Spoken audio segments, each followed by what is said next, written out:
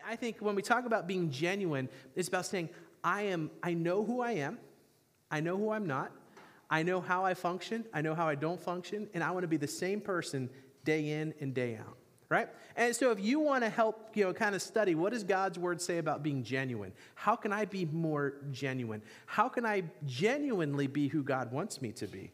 If any of those boxes you want to check, this is the series for you to come. This is the time you want to be at Thrive Church, because we're going to be opening up God's word and saying, man, look at what happens. Look at what happens when we let God use us the way he designed us, when we let God use us the way he wants to use us, and when I am genuine to God, I make a huge impact in the world that I live in. I want to talk about an individual who made a huge impact. He doesn't look very friendly. Let's just say that. You see the screen behind me? And you try to figure out who he is. Let me read you his life story as you look at his picture. When he died on December 22nd, 1899, the thousands who gathered for his funeral were told, though he made no inventions and he had no discoveries, though he wrote no poems, painted no pictures, and led no triumphant armies, this unlettered son of a poor woman in New England made an impression on the world that this dying century has seldom seen. Do I have your interest? This guy made a big impact, even though he didn't do the things most famous people did. He was born February 5th, 1837, on a remote farm in rural Massachusetts, on a poverty-stricken home. His mother was a devoted believer. His father was an alcoholic. But he became famous for conquering whole cities for Christ. He was in love with money, but ended up changing his priorities to live in austere conditions so that more money could go to the spread of the gospel. He dropped out of school at 13, and he later was led to faith by a Sunday school teacher at age 17. He once preferred to teach children only because he was uncomfortable with adults due to his lack of education, but ended up being one of the most persuasive orators of his day. He inspired students at Cambridge University in England, and he founded an internationally known school and church. He was indeed one of the most unlikely candidates that God could use so mightily.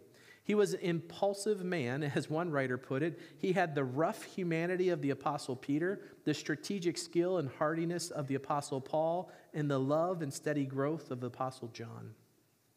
He came to Chicago, that's a clue in case you're trying to figure out who it is. He came to Chicago with the intention of becoming a wealthy businessman, but also began a Sunday school in the poorest, most crime-ridden area of the city. In that needy environment, he discovered that leading children to faith in Christ was more rewarding than making money. Anybody know who it is? Any guesses? D.L. Moody. We got it correct. First service got it, second service got it. That's, I look at his picture, and like he is giving an emotion. Maybe he looks moody. Sorry. Charlie Humbard played that one. He was right. He looked a little moody to me. Here's a quote where we're going to land a plane. I want you to see it behind me. While in England, he heard an evangelist, Henry Varley, say, "The world has yet to see what God can do through a man who is totally yielded to him." D.L. Moody was captivated by these words and resolved, by the grace of God, I will be that man. Look at that quote again in the bold, right up there. The world has yet to see what God can do through a man who is totally yielded to him. I think that tracks with being genuine. I think the world is yet to see what does it look like for you and for I to be a genuine believer, to be true to God, no matter who is watching, who is listening, who is looking, who is pressuring you to cheat, to lie, to shortcut. No matter what situation you are in, you're 100% genuine to who God has called you to be, and you're 100% genuine to following God where he has called you to go. That quote is one that I heard as a young man that was thought-provoking and challenging. What is it that God could do in my life if I fully trusted him? What is it God can do through you in your life if you fully trust and follow him as well? I think D.L. Moody was a genuine Christ follower. It was unlikely. He was uneducated. He had not the right background, nor the pedigree, or the diploma, or the family lineage. Like, he was a poor child from Massachusetts that quit school at 13, got saved, and then in turn revolutionized a lot of America. Many, many, many people came to Christ, and there's still a church 150 years later in Chicago functioning in a Bible institute, training more people for ministry because what that man did. If you're truly genuine and follow where God calls you to go, just think about how incredible your impact could be, the way God wants to use you to grow his kingdom. It's that thought of how much can happen that we at Thrive Church say, you know what? We believe at Thrive Church, if we're genuine in our faith and we're sincere in who God's called us to be and we're willing to let God lead us to step out of our comfort zone, man, he's going to use us to make a big impact. That's why being genuine matters, because it means you're being obedient and faithful to the calling of God. Talking about taking a step, last week we talked about with you guys. How many of you guys were here last week? Remember these cards? Remember what I'm talking about? You guys were here? So if you don't know what I'm talking about, this is your chance. We're going to bring you up to speed. These cards are in the chair backs in front of you. You can see they fold in half. They're perforated like that. There's 3 circles on them. So if you didn't get one of these last week, this is your chance to participate this week. Last week, we talked about, listen, as Christ followers with the Holy Spirit in us, right? God wants us to reach people who don't go to church yet. God wants us to have a simple impact, right? We're simple. I'm simple. You're like, let's face it, right? We just want to have a simple impact in people's lives. And a way that we do that is we want to identify 3 people that we know that are unchurched. They don't go to church. They don't know what they don't know. They haven't heard about Jesus much. They're just in their walk going through life. And God has put them in your life, and you're connected to them, whether you work with them, you're friends with them, you play sports with them. But there's people in your world that you're like, hey, I know 3 people that I can pray for, saying, God, would you give me an open door? Would you give me an open door, an opportunity? Would you give me a chance to be able to talk to them about you? So number 1, there's 3 people you're going to pray for each day. God, will you give me a chance to talk to Bob or to Sam or to Pete, right? Now, in my life, I put 3 names on. 2 of those names, I drive past their house every day when I come to work. Drive past their house every day. And I've been investing in friendship for 10 years with them, just doing events and things. But now, because I put their name on this card, as I drive past their house, I'm praying in a more focused way. That's what's changed in my life. That's one of the things maybe in your life you've seen change by filling this card out. You've been more intentional, more aware. I'm praying for the man. I'm praying for his wife and for his kids and for the home. And it's like, I'm just saying, God, will you give me an open door? Colossians chapter 4, verse 3. The next piece on this card is saying, I'm going to pray for these 3 names. The next piece is saying, I'm going to intentionally care. I'm going to invest in the relationship. And so again, in Luke 6:31, do unto others as you would have them do to you. It's just saying, I want to care for them the way Jesus would care for them. And so these cards have been turned in. We got 60 cards last week. 60 times 3. That's a big number. What are we talking about? Thank you, right? 180, that's how many names we're saying we are faithfully praying for and asking God to do. Part of the question is like, why does Thrive need 2 campuses? Because if we do our job as Christ followers, guess what's going to happen here? You're not going to fit anymore, right? You're not going to fit anymore. We need to reach more people. We need to go. We need to see that. And so we want to get as many names on that banner in that lobby as we can, because that's what our church is doing. We are focusing. We're praying. We're saying, God, will you use me? Just like D.L. Moody, I want God to use me, fully devoted, see where God will do with me in that. As a church, we're saying, will you use our church? Will you use each individual person at Thrive to make this commitment to say, here's the names. Here's what I'm doing. Here's what I understand. I want to have a simple impact for God's kingdom in this way. These cards are in front of you. If you didn't turn one in, we really want to get those back. We really want to know that as Thrive Church, we got people saying, I've picked people, I'm praying for people, and I'm pushing forward. Now, last week, I know some people, we spent the whole Sunday talking about how to have a simple impact. And then some people said afterwards, and it's honest, thank you for being genuine and honest. Some people said, I don't have any friends who don't go to church. There's nobody in my world. All my family goes to church. All my friends are at church, right? I understand that, right? I understand. And so I hear that, and I'm thinking in my head, are they asking me to say, I absolve you, my child, from what Jesus asked you to do, right? Am I hearing them say, can you just will you sign the paper that I don't have any unchurched friends and just say it's okay for me not to try to find people to pray for or love or care for? And it's like, I get that, right? I get that. But I just want to give this answer. It's like, guys, if we're not doing this, what are we doing? Right? If if we're feeling convicted and challenged because we're not doing this, that might be the Holy Spirit convicting and challenging us because God's word has said it. Jesus has modeled it. And he's saying, let's go. And we're like, well, I don't have anybody, so let somebody else go, right? Now, there were other cards. How many names do we ask for? 3. There are other cards. I don't know who you guys are to turn them in, but there's like name after name after name. They're just spilling out. And all of my friends, it was like, oh my goodness, this person knows tons of people. This is great. This is easier for some of you to do and harder for some of you to do as well. Like, let's recognize that. Some people are gifted and they're engaged and they know lots of people. And others of us, it's a little scary talking to somebody we don't know, right? But who's in you? Holy Spirit. What does he ask you to do? Show them the love of Christ. Will he give you the power? Will he give you the opportunity? Will he, it's on our end to say, okay, I'm going to do this. I'm going to commit to do this. So that's why we're given these cards, because it's an action step. You rip it in half, you take half with you, and then you give half to church, and then we will be praying for you. We'll put the names on the board out there, and we'll be praying for you in that way. So we're serious about this, guys. We are excited because I believe that's what it looks like to grow a church. Telling people about Jesus, being Jesus, letting the Holy Spirit make that gospel seed grow. And in turn, we're seeing growth happen because more people are coming into the kingdom of God because we're doing what God has asked us to do. That's what genuine people do. That's how genuine people live. So back to the topic of genuine. What makes a person genuine? What makes a person genuine? Really, I think there's characteristics. You know one when you see one, right? Like, that's what I just got. Like, you know one when you see one. I know a genuine person. I sense it. I feel it. They're consistent. They're real. They're honest. They're caring. They're kind. They're trustworthy. They look me in the eye. They listen to me when I talk, right? That's what makes, I get good vibes from that person because I get it. They seem to know who they are. There's a confidence in their genuineness, right? And the other side is like, there's someone who's like, I don't trust them. I don't get that vibe. They're sneaky. They're tricky. They're not honest. Their eyes never look me in the eye. They never listen. They never slow down, right? And you get that read on that person. You're like, I don't know if that's a genuine person, right? So there's things that we see, that we get, and that we understand. And so we've got to take a look at this. Jesus gave us a parable to help us understand what makes a genuine person genuine, right?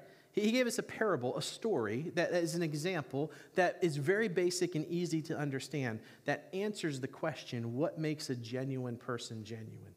Do you want to see that story? Do you want to see the answer to how Jesus answered what makes a genuine person genuine? And you turn to Luke chapter 6. This is just 3 verses. It's a short parable, but Luke chapter 6 is where Jesus describes what makes a genuine person genuine. Here it is on the screen behind me. Luke chapter 6, verse 43, it says, no good tree bears bad fruit, nor does a bad tree bear good fruit. Each tree is recognized by its own fruit. People do not pick figs from thorn bushes or grapes from briars. A good man brings good things out of the good stored up in his heart, and an evil man brings evil things out of the evil stored up in his heart. For the mouth speaks what the heart is full of. According to this, if I watch somebody, if I listen to somebody, if I observe someone, over a course of time, I'll see their actions, I'll see their behaviors, I'll see their reactions, I'll see their decisions, I'll see their financial choices, I'll see their you get to see a lot about that person, don't you? And over that period of time, the things that person does and where they go and how they operate and who they talk to and all of that parts define what kind of tree that is. It shows what kind of tree it is. It reveals what that person is producing with their time, their talent, their treasure here on this earth. What are they contributing? What are they, like, you see it. It's right there. It's a simple answer. You want to know if someone's genuine? See what kind of fruit they're producing. See what kind of fruit they're producing. Now, let's dig in a little bit deeper into this passage. I made some words bold. You see them up there? Number 1, your behavior, your action, your fruit comes from what? Look, it says the good stored up in his heart. And it says the evil stored up in his heart. I like different Bible translations because there's Greek words that are being used that can be translated differently, right? And so sometimes you get a context, a nuance, you get to see the different translations come out. Stored up, that word can be translated treasured. Stored up, treasured. Your storehouse, your treasure house. What do you store up? The things you treasure. Why do you treasure it? Because you like it, you value it, you see the importance to it, you believe in it, you're committed to it. I treasure some things in my life that are important to me, right? I treasure some things that make my life better, that I benefit from, I identify myself to. You look around, like listen to somebody talk, you'll hear what they talk about because they're passionate about it. They treasure it. A good person stores up good in their heart because in their heart they treasure good. In their heart they know what good is, right? They know what good looks like. They know what good does. They're genuinely, they value good. And their fruit reveals their heart is good because they're treasuring that up. Now, think about this on the evil side. An evil person stores up evil in his heart, and the evil in his heart comes out in his actions. Why would someone treasure evil? Why would someone value evil? Why would somebody collect and accumulate evil and put it on a shelf in their life on display?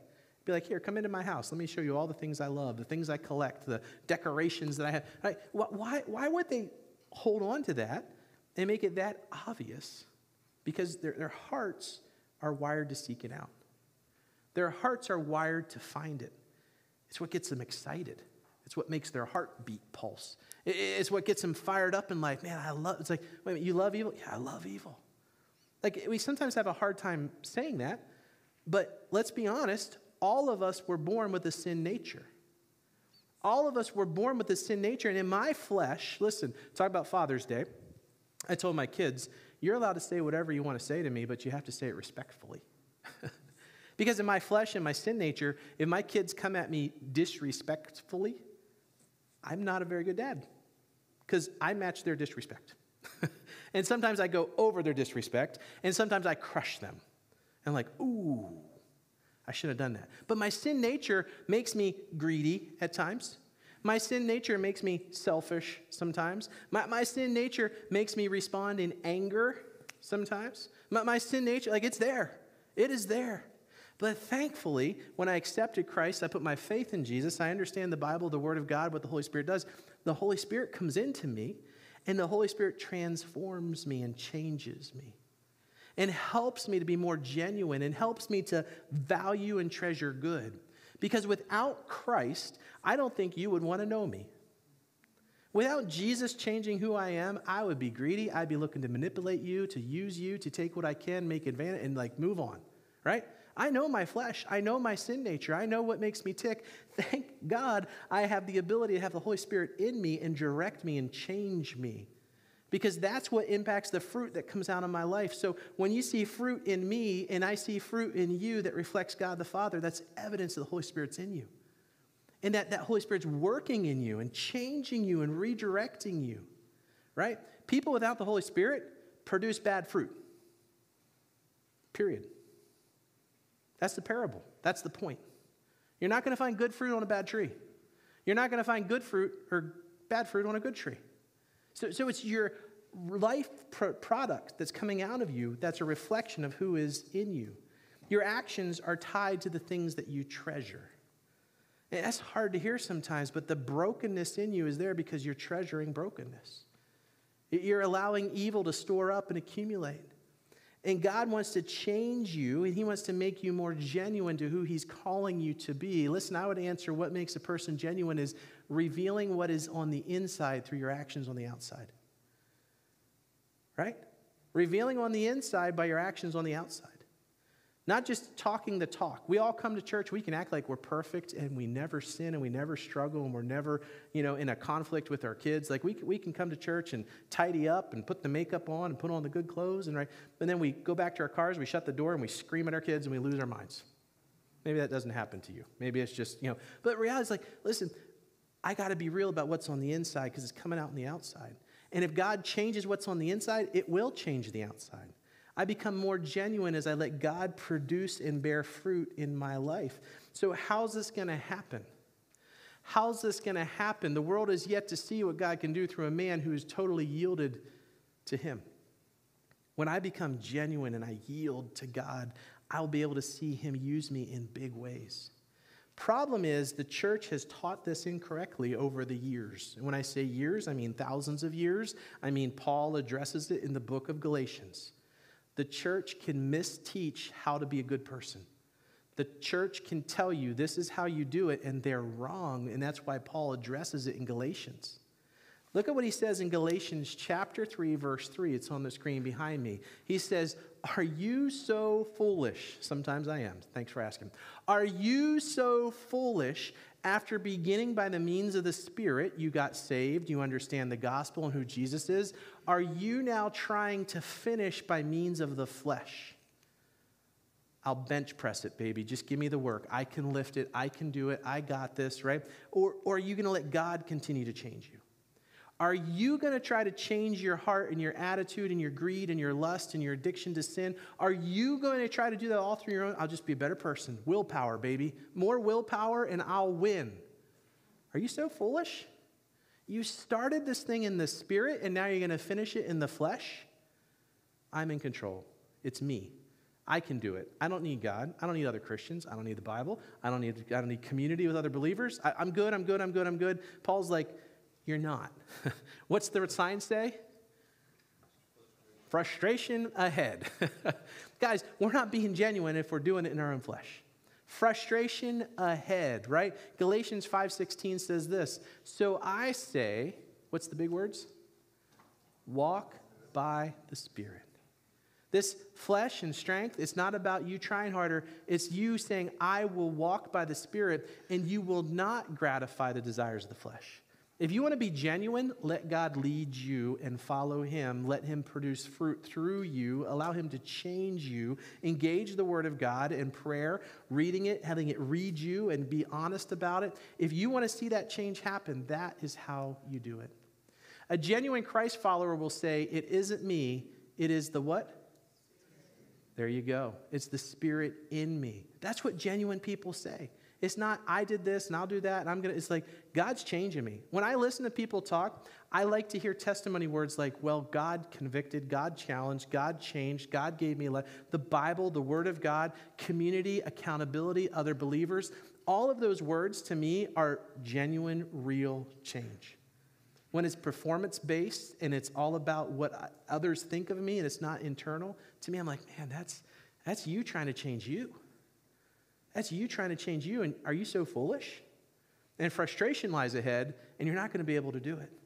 But when you walk in the Spirit, you're going to produce the fruit of the Spirit. Galatians 5:22 says, but the fruit of the Spirit is love, joy, peace, patience, forbearance, kindness, goodness, faithfulness, gentleness, and self-control.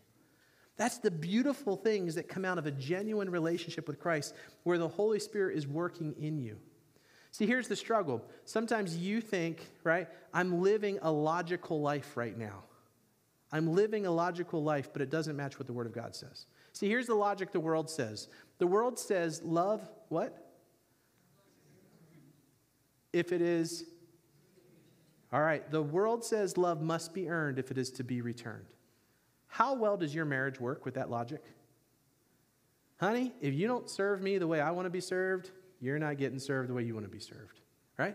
How does that work with your kids? Kids, you come at me and you're disrespectful, I'm not, right? Co-workers, right? It makes sense. You're a jerk to me, I'm going to be a jerk back to you. You bite my head off, I'm going to bite your head off. You want to push, I'm going to push, right? Is that not how the world lives? I'm not foolish, I'm not naive, right? That's what normal is. And so you leave Thrive Church, the building with all the believers, and you're worshiping and singing and clapping, and you're like, man, God's doing such great stuff. And you step back into the world, it's like getting hit by a bus. You get buzzsawed. People come in, they crush you, they scream at you, they lose their minds on you. You're like, wait, this whole love thing and this genuine thing, that's out the window.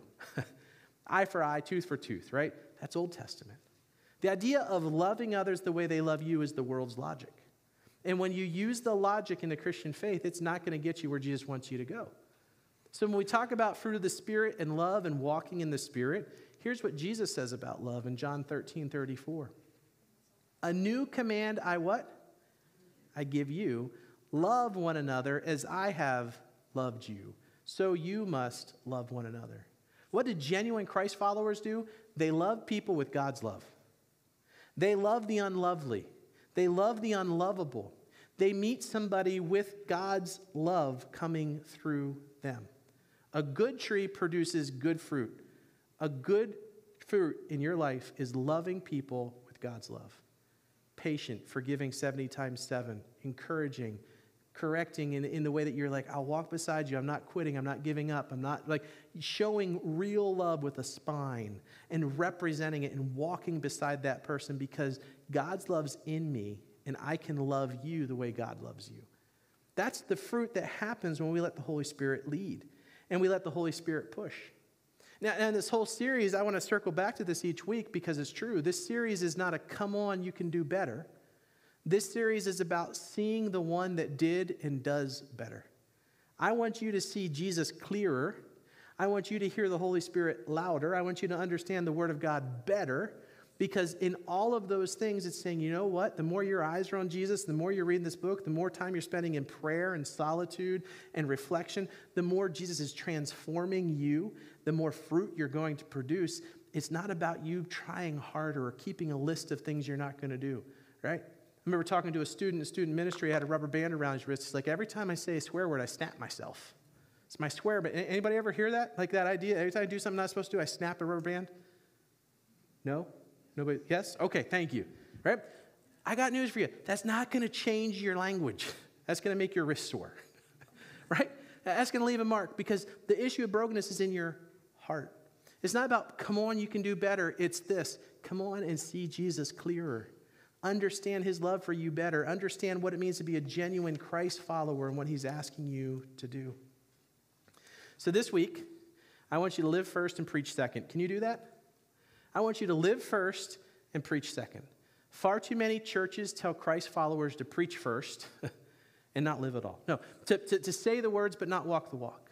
So if we're going to produce fruit and we're going to love and we're going to move forward in this way, this week, this is what I want you to say. I will walk in the Spirit and allow God to use me to show others his love in a tangible way. Can I just say this? That does not say, God, I'm just going to pray 15 minutes more each day. That doesn't check that box, does it? It does not say, God, I'm going to read an extra book in the Old Testament this week. That doesn't check the box. It doesn't say, I'm going to memorize 5 more Bible verses, right? So many times we think, well, God just wants me to pray, read the Bible, and go to church. He does. But what else does he want you to do? Love people in a tangible way. Bear fruit. Show it. And if you're here like, I don't want to commit to love someone in a tangible way. Okay. You're not doing what Jesus asked you to do. You're not following where Jesus wants you to go. If Thrive Church is going to bring glory to God, Thrive Church is going to love people in tangible ways. They're going to show it. They're going to invest. They're going to care. They're going to get involved. They're going to get their hands dirty. And they're going to find ways to know people that don't know Jesus and show them love. Like, we're not going to quit. We're not going to give up. We're going to push forward in this. Why? Because I have a genuine faith, and that genuine faith changes who I am. Will you pray with me? Lord, this morning we just thank you for what you're doing. We thank you for how you're using us to bring glory to you. And God, we want to get even more focused. We want to get more serious. We want to get better at what we're doing, God, to give you the glory. So, Father, this morning, as the Holy Spirit might be challenging, convicting, the Word of God, as we read it, you define genuineness as a good tree bearing good fruit. God, I want to pray for people in this room that are in a battle right now because they're aware that they might be treasuring and storing up evil. They're treasuring and storing up things that are just ungodly, that you don't want them to be involved in or to be involved with. God, I pray you would convict and challenge and reveal the things that they need to change to be more genuine, to store up the good, to allow you to change their hearts and to bear the fruit that makes it obvious to the people watching them that they love God and they love people. Father, give us courage to love in tangible ways, to love in real ways, to trust and follow and to be willing to allow our faith to impact people around us because we love them so much. God, I pray as a church that we will get to see how you can use us because we fully surrender and yield to you in a genuine and an authentic way. God, thanks for knowing what we need and when we need it. pointing out the brokenness and coaching us for how to move forward. Father, I pray that it's not just, come on, do better, but it's get our eyes on you more and surrender our lives to you more. God, we want to do great things for you, and we want to follow trust that you are going to use us in a powerful way to increase and expand your kingdom. We praise you in the name of Jesus.